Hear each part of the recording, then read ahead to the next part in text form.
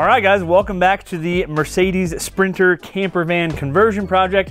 As you can probably tell, we have been hard at work in here. As you can see, we have functional lighting now, which is super exciting. And the biggest thing is this amazing electrical system, which we got finished up. The heart of this system is these two massive batteries from Battle Born Batteries. These are their game changer batteries. They're 270 amp hours each. So if you imagine something like a 5 amp hour DeWalt battery, this is an even smaller one, but it would be like 100 of these put together, which is insane. So obviously that'll provide a ton of power here in the van. And this system will power both a 120 volt panel as well as a 12 volt panel. So we'll have plenty of different circuits to run the different appliances and electronics throughout the van. So let's go ahead and rewind so we can see how we got this whole system installed.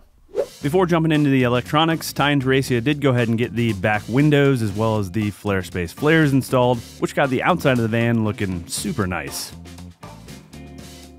Next, we could start laying out all of the various components for the electrical system, and we decided to build the whole system on a panel on my workbench, which made both assembly and filming a lot simpler. And by we, I mean myself and Nate from Explorus.life, who came out to help on this part of the van project. Nate and his wife Steph are experts on van electrical systems, and if you haven't already seen their channel Explorus.life, I would definitely recommend watching some of their videos to learn way more about this stuff. Anyway, I notched the panel where it met up with the wheel well, and after making sure it fit, we could start getting things roughly situated on the panel, also double checking that the components would clear the huge Battle Born batteries.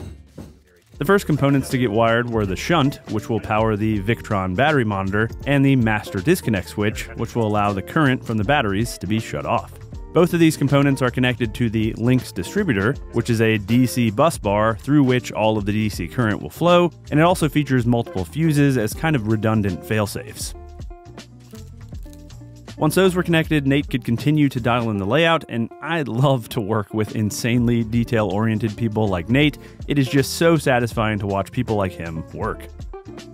Next up was the 400 amp fuse, which is installed between the disconnect switch and the positive connection on the battery bank, and for this we needed to make up our first of many cables. In this case, we were using 4/0 cables, and let me tell you, these things were absolutely massive. After stripping back the sheathing, we needed to crimp on some wire lugs to be able to make the connections with these monstrous cables. And the amazing thing about these kinds of crimpers is the force applied when crimping actually cold welds the lug to the wire, meaning the wire and lug are permanently bonded. After crimping, Nate added a length of heat shrink to shield the back half of the lug since it would now be conductive. Finally, he got the wire bolted to the disconnect switch and then could figure out where he needed the wire to terminate, where it connected to the fuse block. The fuse in this fuse block is yet another failsafe, providing an automatic disconnect if the batteries have some kind of massive power surge. Next up were a pair of black negative cables, one of which would connect to the battery bank, while the other would be the chassis ground, grounding the whole electrical system to the van. Once those were connected, Nate got these components permanently screwed to the plywood panel to lock everything in place. From there, the inverter got connected to the Lynx distributor with two more massive 4/0 cables, and the inverter's job is to convert the DC current provided by the batteries to AC current. The 120 volt AC panel was then wired to the inverter with another big cable, and a 50 amp breaker was added inside the panel to act as a shutoff. Next, the solar isolator disconnect was installed, which will provide a way to stop the current coming in from the solar panels. The wires from the solar disconnect were run into the solar charge controller, which will regulate the solar charging of the batteries, and the charge controller was then wired back to the Lynx distributor. Finally, the Orion DC to DC charger was wired up with one long length of wires which will run to the van's battery, and the other set connecting back to the Lynx distributor. Also, Nate used a different style of connector here, a crimp-on insulated ferrule, and these not only look super clean, but provide a better connection with these screw terminals found on the Smart Solar and Orion units.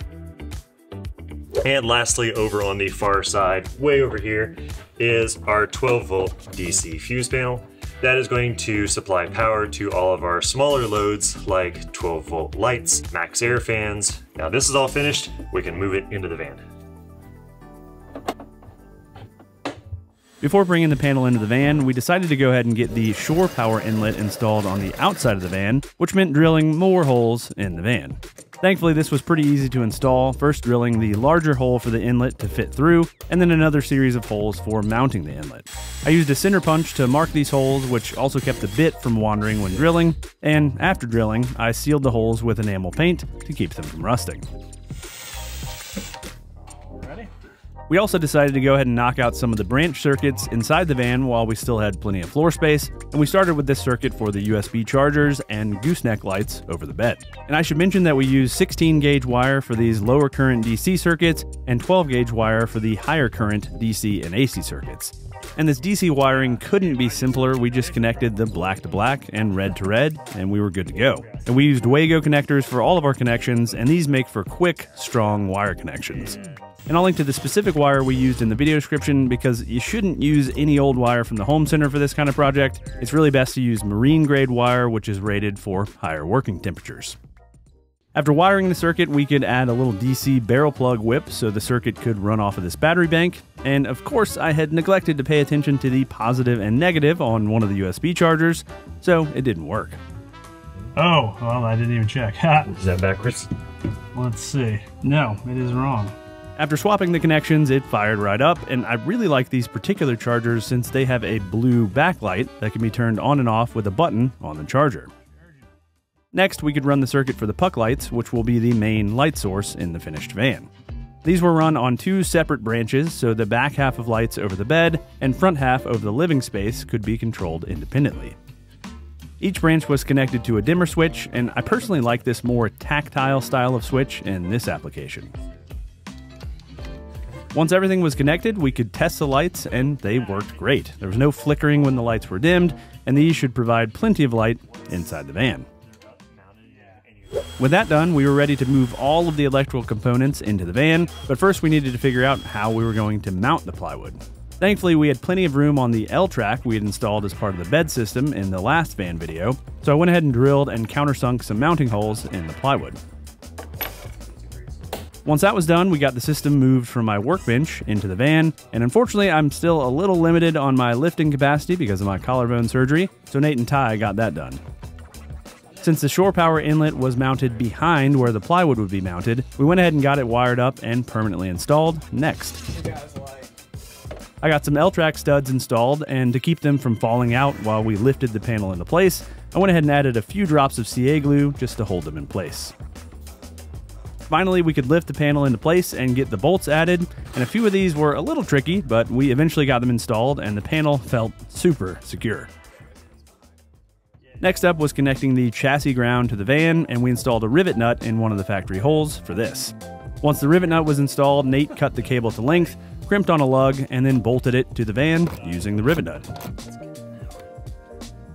Next, I ran the wiring for the alternator charging up to the battery, which on this Sprinter van is located under a panel in front of the driver's seat. Nate then wired the overcurrent protection device, and the alternator charging was checked off. We got the cables for the solar panels run up to the roof, and there happened to be a factory plastic plug in the perfect location for this. I ran the cables through a gland, which weather seals the connection, and then used some Thixo epoxy to permanently attach the gland to the roof, putting a weight on top of the gland to hold it in place while the epoxy cured. Next, we got the Game Changer batteries moved into the van and wired up, which included more cable crimping. Nate also used some anti-seize on these stainless steel nuts and bolts, which should make it easier to remove them if needed in the future. Finally, we wired one 120-volt outlet to the 120-volt AC panel, and one of the branch circuits we had installed to the DC panel, and then we could fire up the whole system for the first time. All right, we ready to fire it up? Let's do it. Got light. No smoke. That's a good thing. Okay, let's program it. After turning the system on, Nate went through the process of programming everything, which included updating some firmware, setting battery charge rates, setting battery capacity, and more.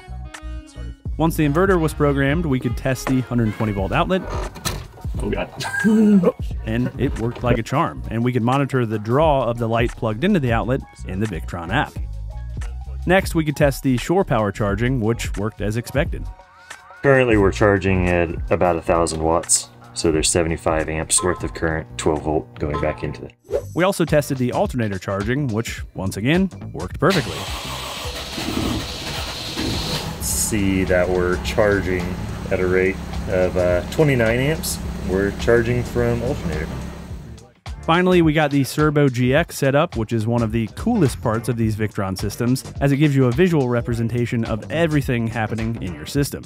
In this case, we can see the shore power coming in, along with the AC and DC power being used.